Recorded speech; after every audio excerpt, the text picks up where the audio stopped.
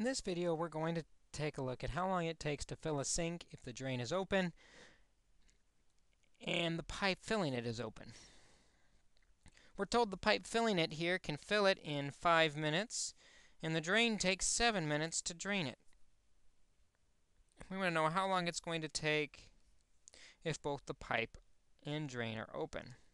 Well, let's see what we know about the sink. Well, let's not the sink, sorry. The pipe, the drain, and both working as a team. The pipe fills it in 5 minutes.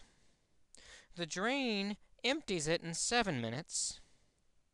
But what's interesting is those are working in opposite directions.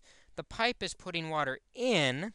The drain is taking water out. Because they're working in opposite directions, not working together, we need one of those to be represented with a negative number, showing they're going to accomplish opposite things. So let's make the drain negative. It makes sense that going down is negative.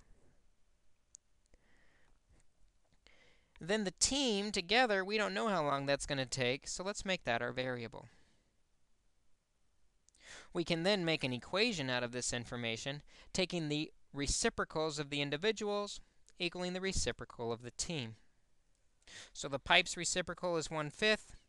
The drain's reciprocal is -1/7 because they're going in opposite directions. That negative only needs to be in one place, so let's just make it the minus sign.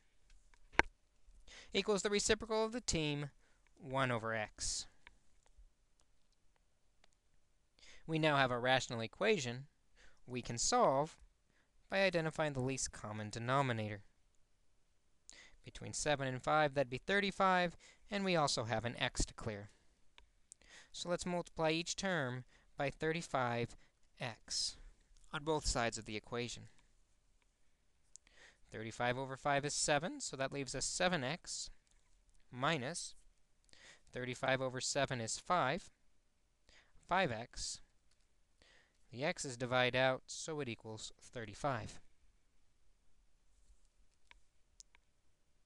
Combining like terms, we end up with 2x equals 35, and we can quickly solve by dividing both sides by 2. And just as a decimal, x is equal to 17.5 minutes. If both the drain and the faucet are open, the sink will be full in 17.5 minutes, or 17 minutes 30 seconds. We found that solution by taking a look at the individual times, making the drain negative because it's working in the opposite direction of the pipe. It's emptying rather than filling. Because it was negative, our equation had a subtraction in it as we combined the reciprocals of the individual to equal the reciprocal of the team. Clearing the fraction with the LCD, we were able to quickly find our solution.